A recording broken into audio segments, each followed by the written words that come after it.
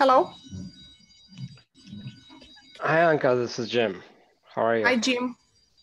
We have a fire drill, fire alarm in our building. So I'll just be on mute and go to see what's happening. No worries.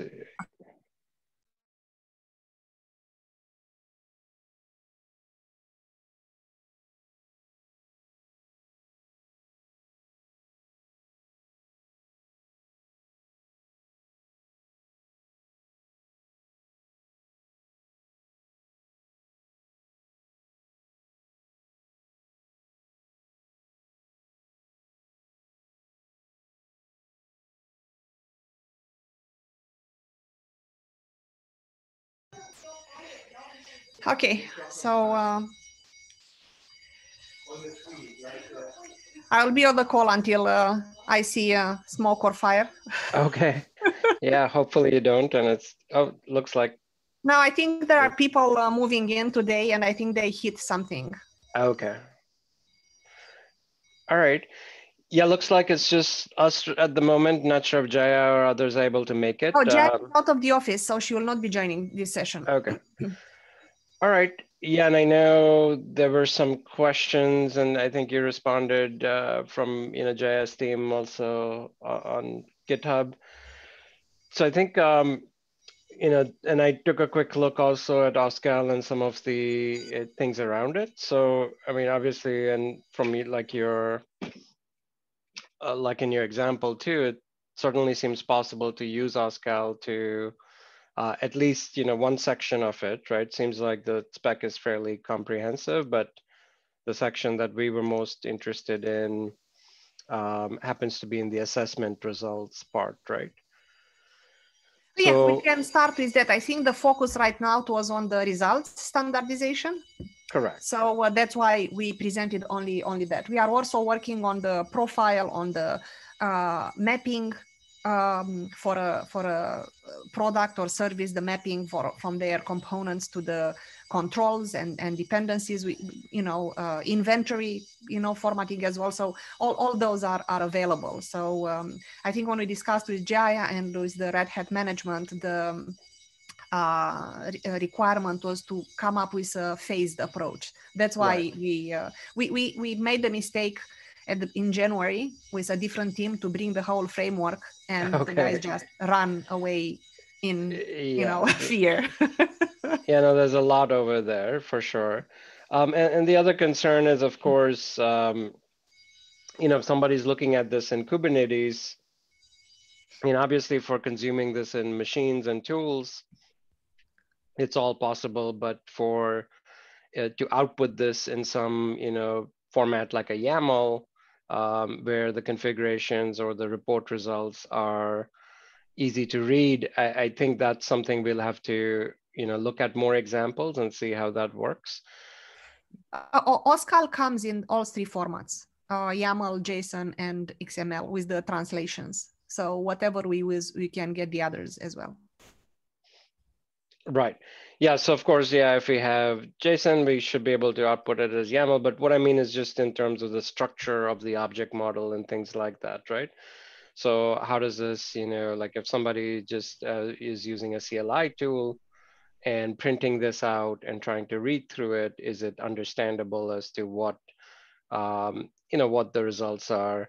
Some of the other things we had in our policy report, that structure that we were trying to define was things even like totals and, kind of, just to, again, make it easy. Then there were things like categories and severity. So I don't know if we'll have to go through and see how all of that maps. Oh, so the severity right now is not included in that subset. So if you go into the result group, you will see that, yes, we basically use the findings. And if you go down if you go down, okay, observations. So this is what we and the subject reference is to show the inventory evidence group. But if you go even more down, you will see that there is the threat and risk. So as part of risk, you have risk metrics. So that's where we put the typically the score. But this is not part of the subset that risk is a, yet another slice at the compliance. So I didn't want to, I try to remember if we added the remediations or not to what I shared. So that's why we said by piecemeal. So we can do observations with evidence without having risk and remediations. But if they are relevant and the team is mature to move into that direction and has already the logic to use that, yeah, they are part of the schema. So we can, that's the beauty, we can expand as needed. Right. So I think just to kind of, and maybe you've had a chance to look at some of these other samples, but like sort of what we were looking at before. Yeah. I looked at the one with the summary. For us, the summary is a CLI that we do on top of an assessment result. It's not part of the schema itself. Okay. Yeah. So this would be something, it's just a very simple way of summarizing, like what are the results of some type of grouping of audits or policies.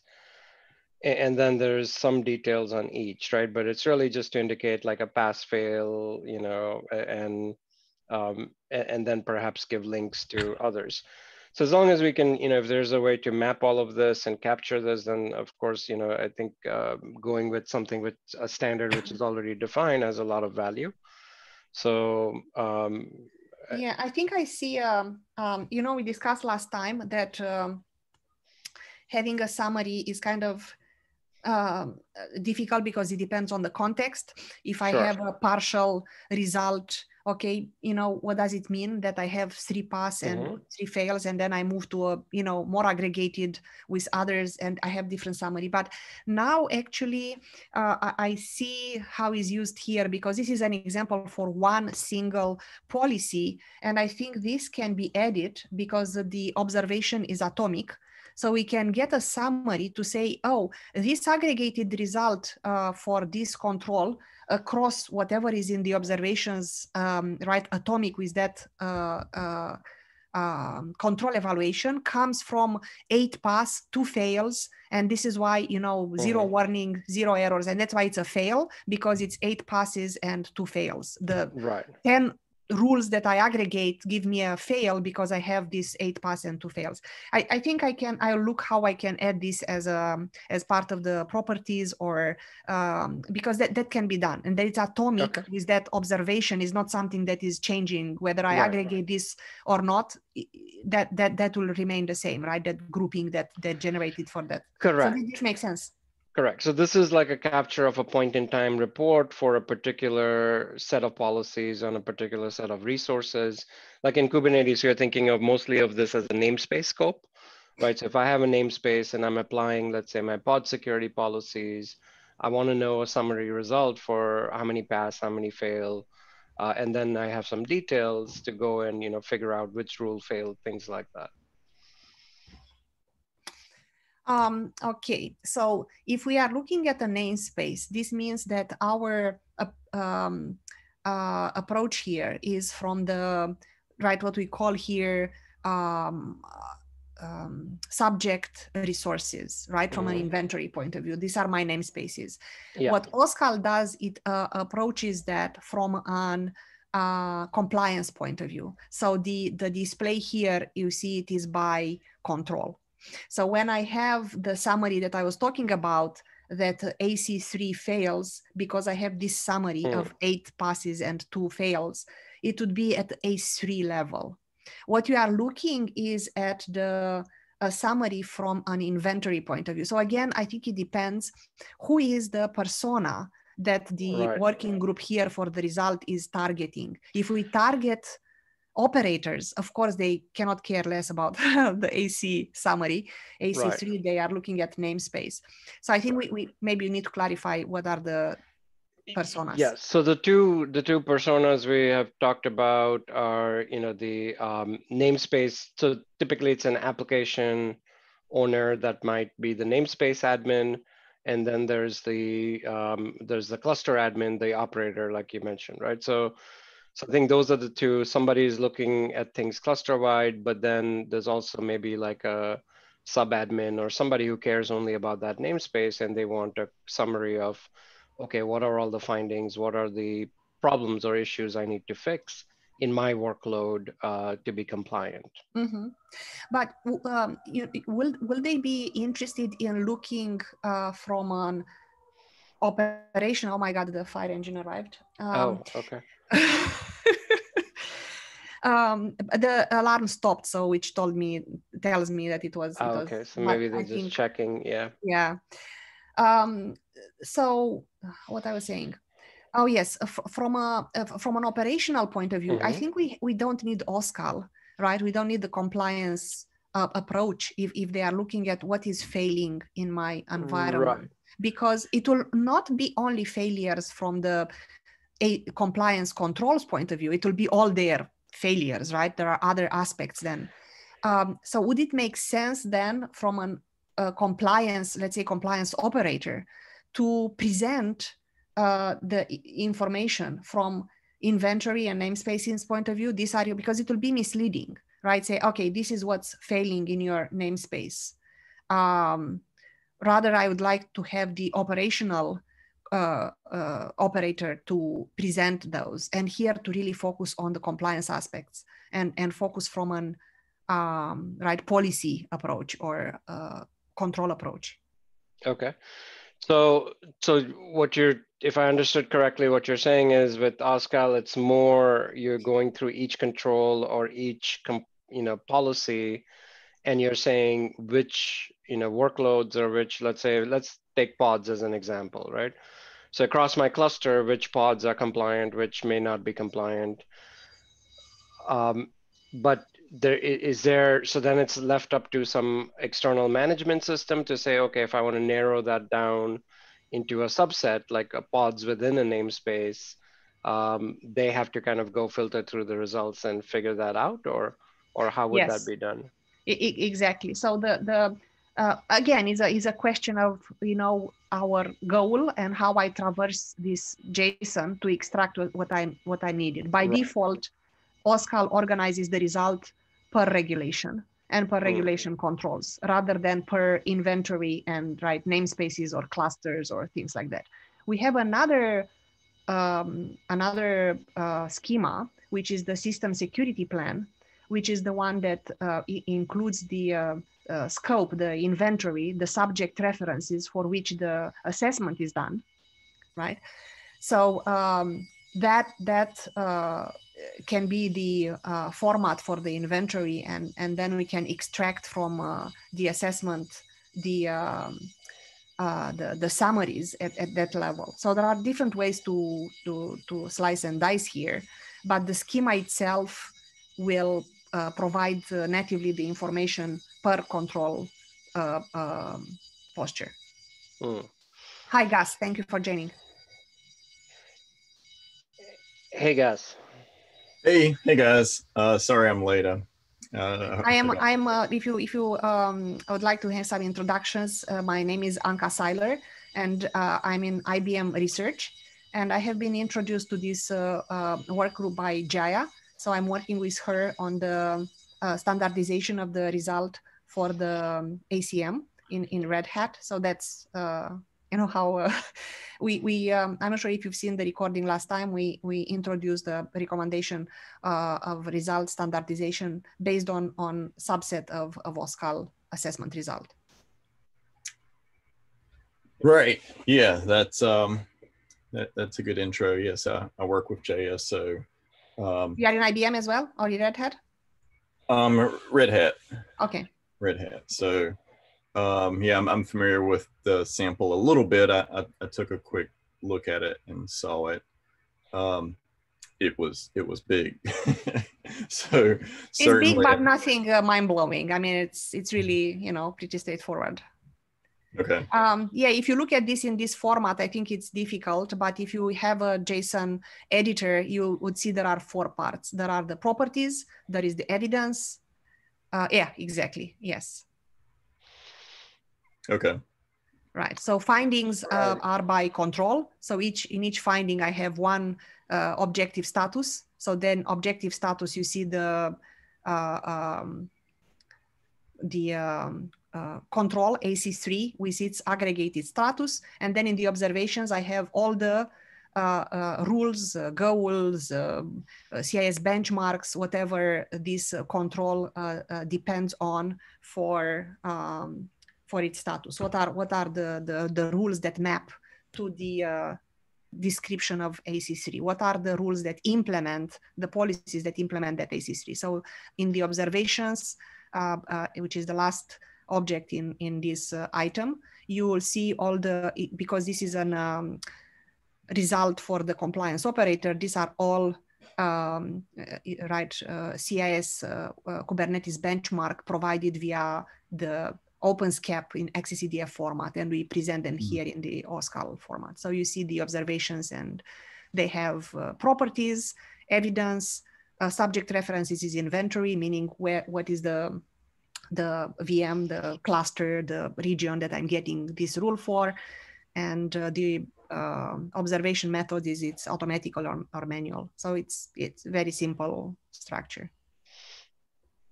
Okay, so this is the sample, current format of the response that you get, or the results for OSCAL, I guess.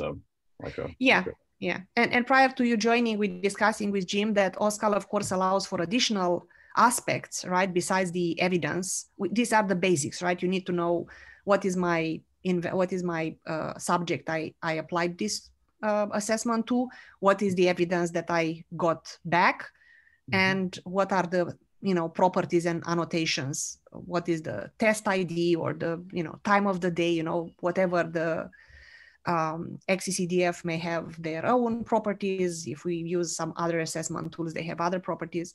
And then we aggregate all this observation to generate per control its aggregated status. But there are other aspects that we can add to that, like remediations. In our tools, for instance, we use remediations to provide what are the tickets that have been opened when this failure occurred. What are the scripts path in Git or other systems that would run, I need to run manually or automatically, or and the other aspect will be risk. So depending on the with the score, and so depending on the maturity of the tool, right, this can be adjusted to provide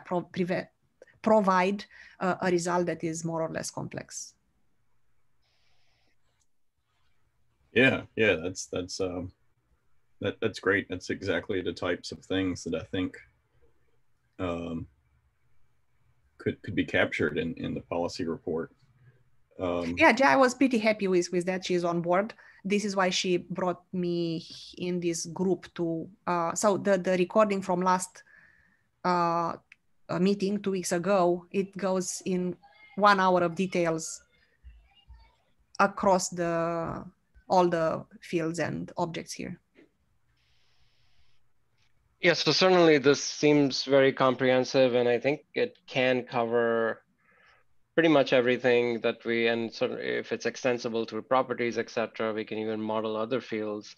The one thing we were discussing, which is an interesting point, is like who, so obviously a compliance report, could be sliced and diced in many ways and consumed by different folks. I think where we started with the policy report was we wanted at least a namespace owner or like a workload owner and the cluster admin to easily sort of view the output of various policy engines, right? So the question is, does this become, in YAML format, would this be overwhelming, or would this be, simple enough to understand? And secondly, would this be presented at a cluster-wide scope?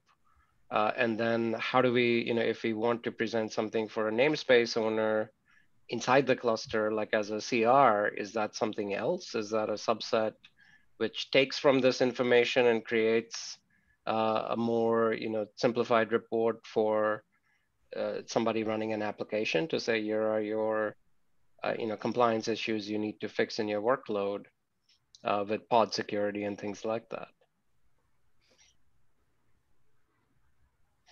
Right, because where we sort of were previously, just going back and browsing at samples was something like this, which was, let's say, if it's a CIS benchmark, we're saying there's two, failures, and we're just giving some summary information.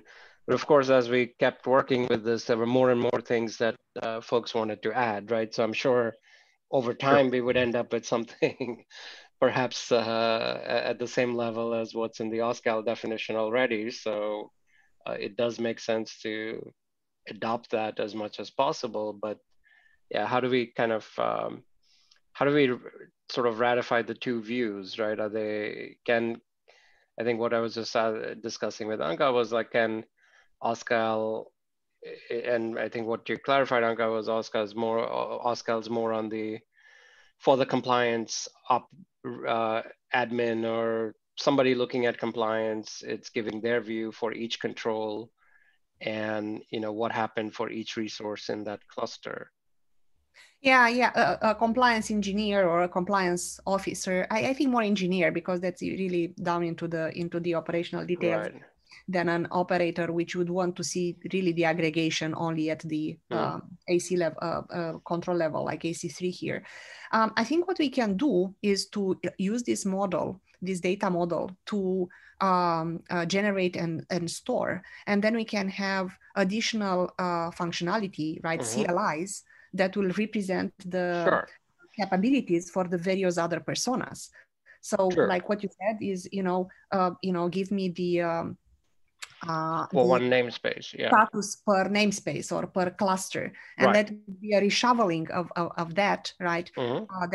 Where the subject reference will be now the root, and then the controls will become the leaf that are associated with their status under those. So once the data is in and being JSON, it can be reformatted as we need. That would be, for me, additional capabilities as we have other personas. Right. So then you're saying like a CLI or whatever, some tool can take the raw data and format it and output it in whatever report format. It will be totally transparent, because right as I use the CLI to get my assessment result per controls, get my assessment result per namespaces, get my assessment result. Right, we don't know how this is stored behind the scenes. Yes. So is there like with any OSCAL implementation, so right now there's nothing for Kubernetes.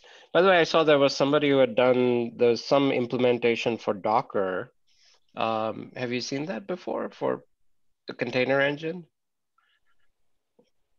No, where? Meaning that they express the Docker CIS benchmarks using OSCAL? Yes. I will not be surprised.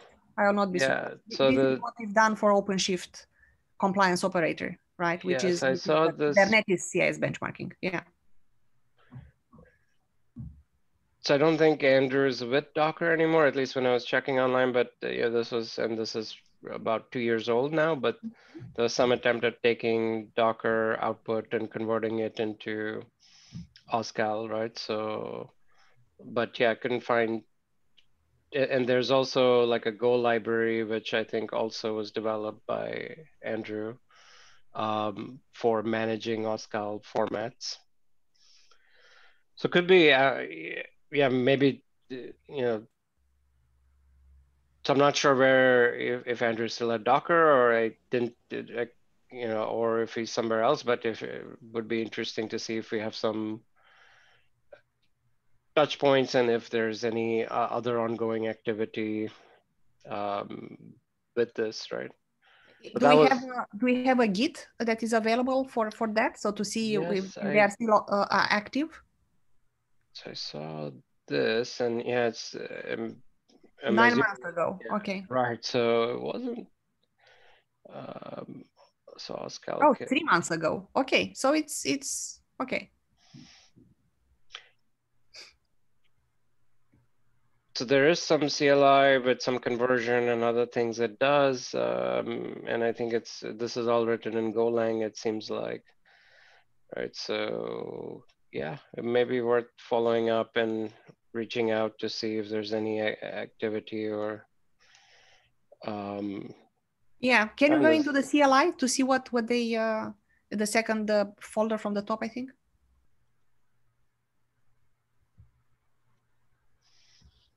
to convert, generate, Yeah, command, go. Okay. So open controls is the original format for the compliance automation before we had OSCAL. So it's a subset of OSCAL. I would say it covers about maybe 10, 15% of OSCAL. So because the people were really looking into continuous compliance automation and generation of documentation for fire, call fire and PWC, they used open controls to automatically generate that. And now there are converters between open control to okay. So he is into compliance schemas to the core, right? From the very beginning with the open controls. Yeah. Okay. Yeah, and I see this gentleman who has also committed to the repo. It looks like he's from Red Hat, so maybe. So that was the one, yeah, the latest commit here.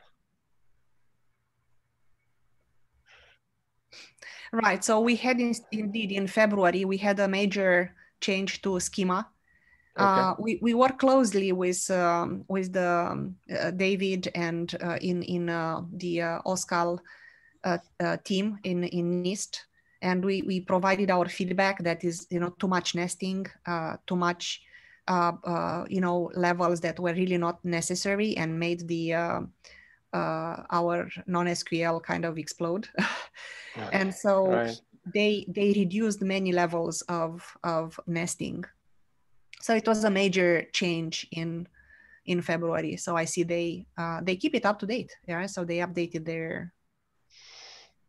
Yeah, looks like this person from Red Hat was the latest and probably the highest amount of commits recently, right? So is it possible to reach out and see if there's interest in somehow working with this or mapping this to Kubernetes and what we want to do? Gus, is the name telling you anything? It's not someone I'm familiar with. I can look around to see if I can find a way to contact them. Yeah, maybe good if they're open to coming into one of our meetings and just discussing what their thoughts were. Is this actively maintained? Can we leverage it to achieve some of what we want to do? And I'm assuming if we what we're talking about is saying, is there a way in Kubernetes to generate or to at least create like a custom resource which would be compliant with the OSCAL format, which different policy engines running inside Kubernetes could then create. Yeah, one question or concern which had come up in the past is like how much data do we store inside the cluster versus, so at least our thinking was that we would just store the current information inside the cluster, any history, et cetera, can be managed externally. But then it comes down to, okay, what can we do with the data and can we create other resources from this main report, or we have other command line tools, et cetera, to output different formats. Yeah. Storage is an important one. So this was CLIs. Okay. So yes, the storage, depending also how it is stored, we store it with versioning. So we keep only the delta, but still it can explode if right, there is a large cluster and so on. So the way that we manage is that we declare TTL in our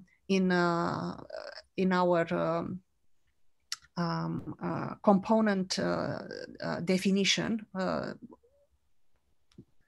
It is the format that allows a vendor to describe how their product services map to controls with their properties. So one of the property that we leverage there is the TTL, and then we provide across, let's say, an inventory, what is the lowest TTL, so that we make sure that we collect the data before it disappears from the. So we do not expect Kubernetes to, because we have regulations that require to keep the information 5 years, right? So Right. So the Kubernetes, this is why we decouple, the expectations or the requirements on the infrastructure itself and the regulations expectations. So you can leave it on Kubernetes for as long as you want, and we expect that it in component definition that is declared, it is there only 24 hours, and then we know that we have to harvest it, daily. Right.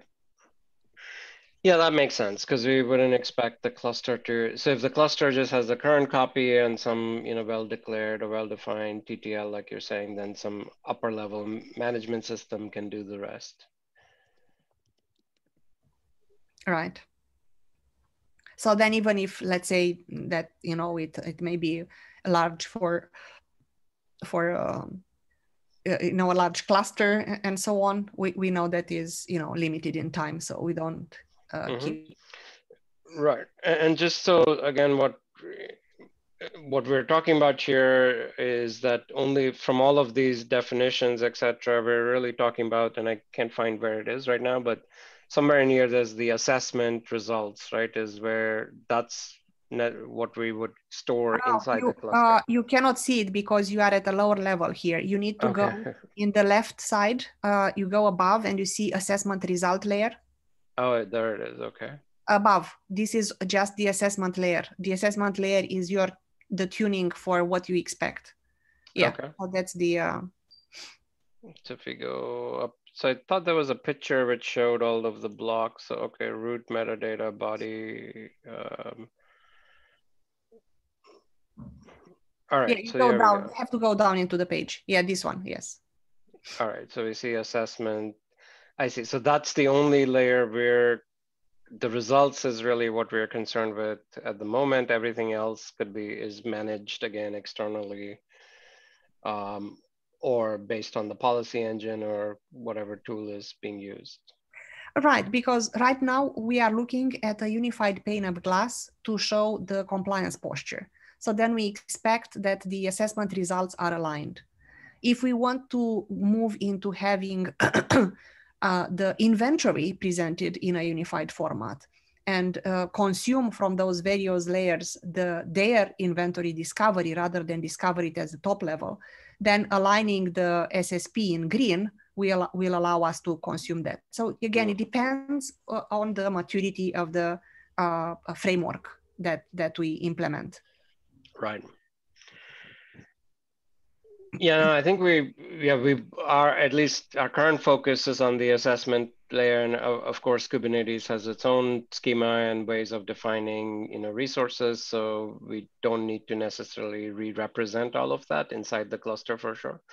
But yeah, if there's a way to, then the idea becomes, can we map this into a Kubernetes resource? So currently when you're generating this for clusters, is it being mapped to a custom resource inside the cluster, or is it just generating some JSON or XML which is consumed externally? Can you rephrase the question? So I think from the work you're doing at the moment and when you're applying this to Kubernetes clusters, has anyone on your team looked at creating a custom resource definition in Kubernetes? Oh yeah. So we have a team that is looking exactly at that and creating a custom resource where we generate the compliance operator, right, model. We generate the assessment result in this format. Yes, so that's exactly the goal. Okay. But this is part of the offerings of IBM Cloud, ROCs, and IKS. It is not part, or we are looking now to converge with GIS, ACM, and there is another lady there, Christine Newcomer, that is responsible for, Gus, you may know better, right? Christine is working with the compliance operator.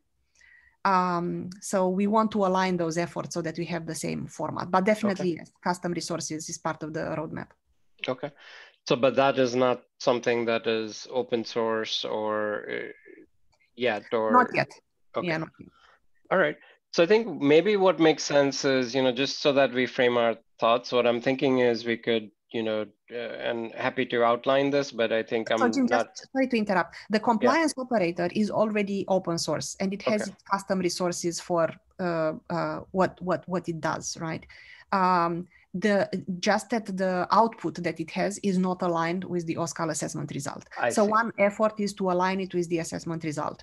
There are other efforts around custom resources to align also the inventory and other aspects to that as well. But the only CRs that we have today with respect to compliance are open source, but they are not OSCAL. So all this is roadmap. Okay. Yeah, so thinking of what we can do in this work. So right now we have this proposal for a policy report, which is a fairly simple, kind of custom resource in Kubernetes. And like we talked about, the focus really was to try and, this is for the cluster admin as well as the workload operators or the workload admin who are operating at a namespace level. So I think to kind of just clarify thoughts on how this, how we can converge or how we can move forward, maybe it's worth just drafting a simple proposal or design proposal, right? And saying that, look, if we want to adopt this OSCAL assessment results layer, what would be the pros and cons and how it would work. And I think what I gathered from our conversation today, the way it would work is there would be one sort of OSCAL formatted output at the cluster level. And from that, we could have like command line tools or other tools which can extract the information and report the information they want. So if a namespace admin wants to say, okay, give me the report for this namespace, they would have some way of, generating that. Or maybe we have a operator or a controller running in Kubernetes, which also generates some subset and stores it inside a namespace, right? So there would be some duplication, but maybe that could still be done, right? Because then for access controls and security, a namespace owner doesn't have to be able to read the full report. They're just seeing some subset of it formatted in a simpler way. Can I ask a question? Yeah, of course. I want to make sure, because we talk about a lot about the summary and the status and so on, which is the control posture. Together with the schema here, we also have the evidence. So when we talk about policy result, is this team having in mind both aspects of posture and evidence? Right? Keeping in mind what we discussed earlier, that the evidence doesn't need to be stored there for 5 years, but it's, or is the focus strictly on posture? So I don't fully understand the difference between the two. So maybe. So the result, right? The posture is pass-fail. Okay. Without the drill down on the evidence, right? Okay. On the messages that are associated with that and so on. So if you look in the OSCAL format, you see I have evidence. Right. I have the control status, right, which is pass-fail, but then below I have the evidence group, which I give the details, right? So I wanted to make sure that we understand the difference, right, whether the Kubernetes team is looking for having both or not. So I think what we had discussed at one point is to try and there was some concern about how much data we store, what we need. So every policy engine or every sort of scanner may have its own, details, right? So the intent was to store more, I think, from the terminology, the way that, based on your explanation, more of the posture, and then have some link to go and say, okay, if you need the evidence details, and that could link to some website or some other tool or some management system, which has more details. But really the problem we started out trying to solve is there's a growing number of policy engines, and whether it's image scanners, configuration scanners, admission controllers, runtime, security tools. And all of these are currently producing outputs in different formats, right? So for a cluster admin, it's like, okay, I have 80 different things to look at to understand what's going on. The intent of what we were trying to do is how do we standardize that format as the policy report. So even if we have some high-level summary to say, hey, on CIS benchmarks for Kubernetes, you got an A+, but on pod security, you got a B-, and here's the namespace that's violating it. Right, so something like that. And then, of course, you would have to dive into individual tools to get to more details, but starting with that summary is what we were trying to solve. Mm-hmm. So if the, let's say my policy validation does not complete, so I do not have a pass or a failure, but I have an error, right? Because I cannot connect. And I'll have a message associated with that, which will be part of the evidence, what I call. So you don't see this as part of my result, pass, fail, error, but should be a link to some other repo or, where that must be stored. So we did have a message field, right? But the intent was this would be like a brief message with pointers to more details, right? But yeah, so yes, it's a little bit fuzzy. So we did have so the way the structure is there's a policy report, and then there's a summary section which just gives you a score, so you can convert that into a grade or some simple way of knowing. So a policy report could be at different scopes. The scope could be a namespace, the scope could be the entire cluster, the scope could be just one deployment. It's flexible, right? Yes. But then each result could be, could also point to a rule. So this was the rule or control in the terminology, the OSCAL terminology, and then it would have a message, and then a status, which would be pass, fail, warn, error, skip, were the 5, I think, and then whether it's scored or not, and then additional data, which is just some free-form data. What we call properties in OSCAL. Right, right. So that was the result structure, and then you just have a list of these results, and that's kind of where we were, right? So, yeah. So I think it this introduces an additional challenge, right? So now if I understand for the storing local and using it local. Now if I use that in an exchange, right, protocol with some other tools, whether they are governance tools or UI tools to display aggregators, the question is now I have to manage the access not only to my environment, but also to that repo where the evidence link in this format here is provided, right? So the more references we bring into that, right, it complicates the access model. Yes, I think there is a challenge between being complete and being concise, right? So how do you, and it's a good question what that balance or where that line should be.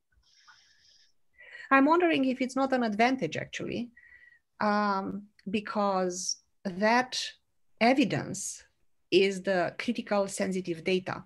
So I may need altogether a different level of access than what I need to get the posture. Okay, pass fail, I can work with whatever credentials I need for my, view my cluster, but then this separation will enforce a level of security on the evidence, which is my sensitive data.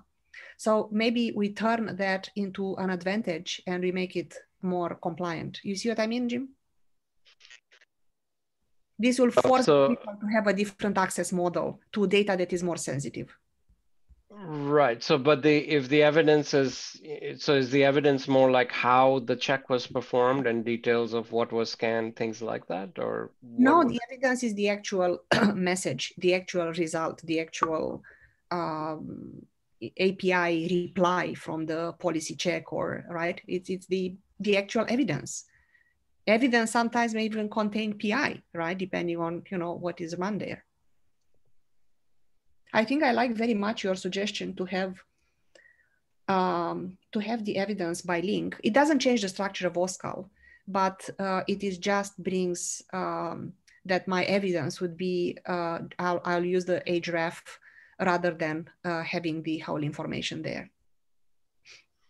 Right. So but let's say if I'm managing, or if I deploy some workload, right, and that I have some pods which violate some security policies, so I'm seeing my results. It's telling me that, but would the message here then at least give me some information that this pod requires, let's say, run as non-root to be set to true? Would that be considered evidence? Or the evidence would be, let's say that these are all CIS benchmarks, okay, and they are generated using compliance operator that is built on top of OpenSCAP.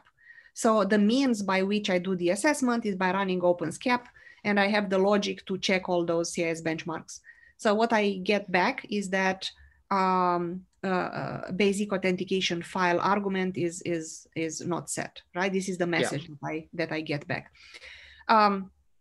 And this is the evidence, while the status is pass-fail, right?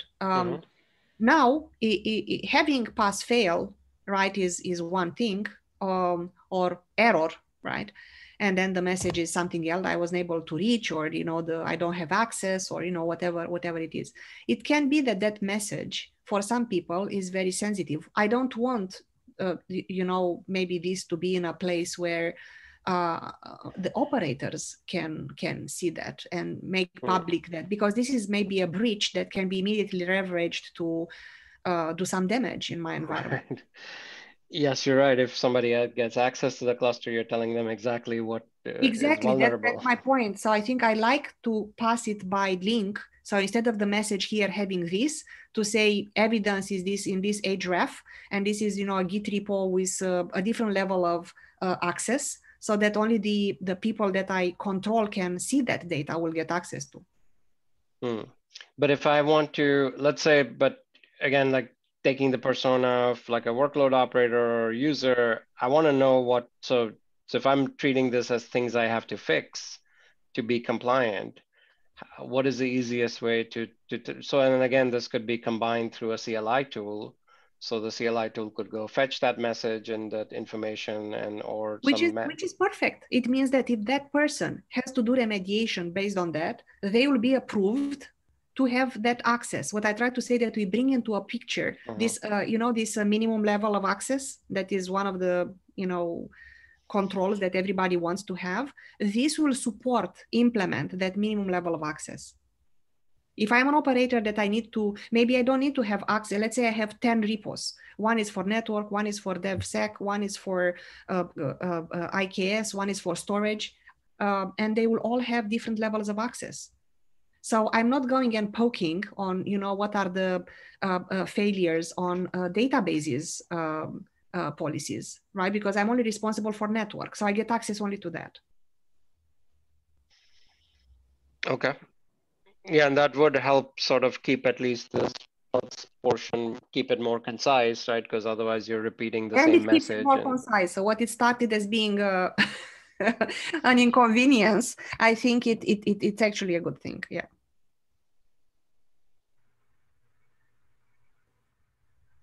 So I hear you are hesitating, Jim. So what is in your mind?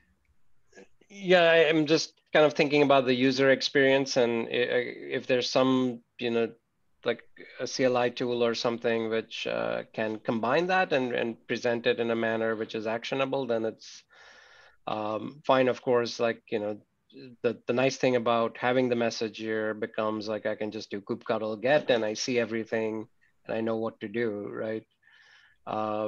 So that's the trade-off I think we need to think through, but definitely there's some interesting pros and cons. I can see that CLI, like, get the assessment result, and I get my assessment result, and now I say, get my evidence for this assessment result for these credentials. And the CLI is intelligent enough now to apply my credentials across, everything, but my evidence will come back in this assessment result only for the items I have access to. The other ones will say, no access granted or something like that. So if I'm a network person, I'll see all the policies evidence for network, but not the one for databases. Right. So this was your concern that we will need, right? Definitely we'll need to have the capabilities to allow the operator to complete their job into remediation or exception, whatever they need to do, right? Definitely. Right. But now it would be not in one pass, it will be in two passes, right? One Sure. for, yeah. Yeah, and certainly I think we could, if there's tools to combine that, and if somebody wants, to just output everything into one report, that can be done. And there is some, yeah, definitely the security benefits are interesting, right? And just the separation of concerns there. All right. So yeah, I'm still thinking maybe the best next step is to try and formalize some of these thoughts into perhaps, kind of a document or some structure, and then we can see, if there are folks, who are interested in working on various pieces. Do you have a template for this design proposal? Hi Jay, I've seen you joined. Hey Jay. My name is Anka Seiler, and I'm in IBM. I'm working with Jaya in Red Hat. So she invited me to share on the OSCAL result format here that we used. Cool. Yeah, I just joined late, so I was just eavesdropping. No worries. Are you with Red Hat as well? I'm ex-Red Hat. It's weird that you asked that question. I worked on OpenShift for like 3 years when Kubernetes first came out, but now I'm VMware. Okay. Nice to meet you. Yeah. I have a quick question, which is SIG network related, that might be a collaboration across us, but I don't want to interrupt this conversation. So maybe after it's over, I can ask my question. Yeah, so maybe just to wrap up on that, what you were asking, Anka, so I can share like the format we used before, and there is a link somewhere in our repo for the policy. So it's very informal, right? There's no one standard format or anything, but it's just some typical sections that we have seen in most of these type of proposals. And happy to kind of, what we can do is maybe we can just at least capture some sections and, try and just maybe from a thought process and point of view that will help us frame some thoughts and ideas and kind of be concrete about what we want to propose. Yeah, I will start with a draft based on everything we've discussed today, with the personas, CLIs, per personas, storage, the different levels of access, and so on, summary. So put everything there, and we can refine it maybe offline. I guess. Okay, good. Okay. So Jay, just looking at your question in chat, so from on the DNS policies, so we have not discussed that before in this working group, but that is super interesting. I know that there was some work done with core DNS and OPA policies. So I'd read something about that, and we had discussed that also in the multi-tenancy working group. So what did you have in mind? Yeah. We started the SIG network policy API group it was about 6 months ago, unofficially, and kind of more officially in the last couple of months. But it became I don't know how much y'all know about network policies, but they're very granular, they're very low level, they're very CNI centric, and it turns out that most people want policies that are way higher level than that, right? And so we have all of these like user stories that that people have given us over time, which are I think kind of I'll just I can link you all to them. Network policy that are just a lot a lot higher level than what, you know, the SIG network is really capable of supporting. And I was like, well, at some point, rather than just always bike shedding about whether or not we can do this or not, and whether or not it should be in the API and whatnot, I feel like, you know, I'm like, well, I feel like we're kind of like, you know, we're kind of like beating around the bush instead of actually solving the actual problem, which is creating a more unified network policy, like lowercase, you know what I mean? Like a unified network policy model for Kubernetes clusters, like, you know, which a lot of the implementation details might be implemented by SIG network using our network policy API, but like there's a higher level layering, for DNS being a great example, where people want to very simply say, I don't want people to access this site. And a lot of that could be built with controllers and operators, right? You could presumably envision a world where you could query core DNS, you could take information about, for example, services is another one, right? Look at Kubernetes services, create a network policy against a service. Say, I don't want these pods to access this service. That's not supported by the network policy API. But again, that's another use case for an operator where you could look at pods behind a service and then create those more granular rules underneath. And so I just think there's there's just a huge impact to be made there. And I wanted to make a little sales pitch around it. I mean, I know a few people personally that would be interested in working on this, but I wouldn't want to go down this road alone if everybody else only had passive interest. So what I'm looking for is active interest in this, in designing something like this, prototyping it and stuff. That's kind of where I'm at. So Okay. Just planting the seed. I know it's the end of the meeting. I don't want to like dump decisions on y'all, but that planting the seed, and we'll see where we can go from there. No, that does sound interesting, and so, and maybe it's something that if you want to also share on the Slack channel, right? So folks, and we can, I'll update the meeting notes, and we'll have the recording posted. So I think it'd be good, perhaps even in our next meeting, to sort of revisit this, since we're almost, I guess we're over time right now. Okay. But yeah, there's some interesting ideas. Things we can also think about, and I'm not sure if we're looking at more like constructs like custom resources or external policy engines, and there's all sorts of interesting things to dive into. So yeah, exactly. Yeah, any canonical solution would work. It doesn't have to be an API. If you want it to be an OPA thing or whatever, I don't care. Right. As long as we had some centralized place where we could build those higher level policies, it would just, it would be really cool. Okay, so yeah. So next time we can talk more. Sounds good. Okay. Thank you for sharing. All right, so yeah, Ankal, we can collaborate on the document maybe as an action item for next time, and then also I'll put this topic on the agenda for our next session. Okay, excellent. Thanks, everyone. Take care. You. Bye. Thank you. Thank you. Have a good day.